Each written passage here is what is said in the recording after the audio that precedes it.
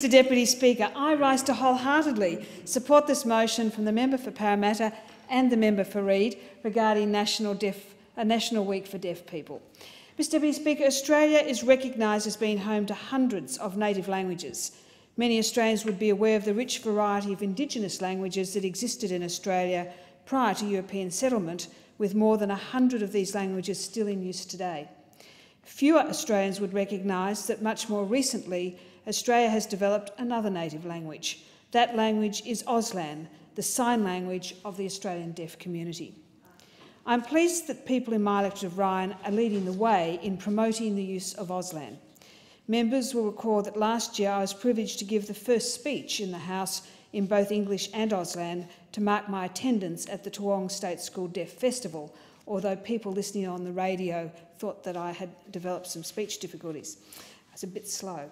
Toowong State School offers a bilingual and bicultural immersion program in Auslan and English. It is currently the only school in Queensland to offer such a program in Auslan.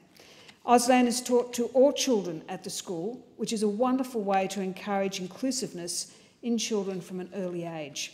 The school has a bilingual resource room with a green screen, spotlights and video camera to film lessons in Auslan.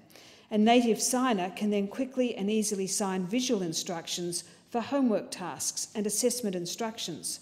It also allows for deaf students to have their assessments and tasks filmed. School assemblies are interpreted in Auslan and all children sign the national anthem. There is a signing choir that is featured in television programs and special events throughout Queensland. This motion reaffirms the need for deaf people to be fully included in the Australian community, as called on by the member for Parramatta. A broader understanding and proficiency in Auslan will go a long way towards building that inclusiveness. In conjunction with National Week of Deaf People 2015, Toowong State School will be holding a Hands and Hearts Fair this Saturday, the 24th of October. The event is sponsored by Deaf Services Queensland, who promise that the event will be a multicultural and multilingual extravaganza, with performances from the Hands Up Deaf Youth Theatre, signing choir and a number of dance ensembles. Deaf Services Queensland advised me that the entire event will be Auslan interpreted and that there will be Auslan students volunteering during the day to provide support and assistance to attendees. I encourage everyone who is interested in learning more about deaf culture to come along to this event. At secondary school level, Indooroopilly High School has now developed its own support for Auslan in recent years. All classes with deaf students are delivered in Auslan and English, and students are provided encouragement to develop and maintain their Auslan skills. It is a common misconception that all sign language is the same. On the contrary, just like spoken languages, there are local variants of sign language all over the world, and this was brought home to me very clearly when I was the manager for the International Deaf Congress, with over 7,000 people from all over the world converging on Brisbane to learn sign language. And indeed in America, they sign with just one hand, and they explained that was so they could have a drink in the other hand.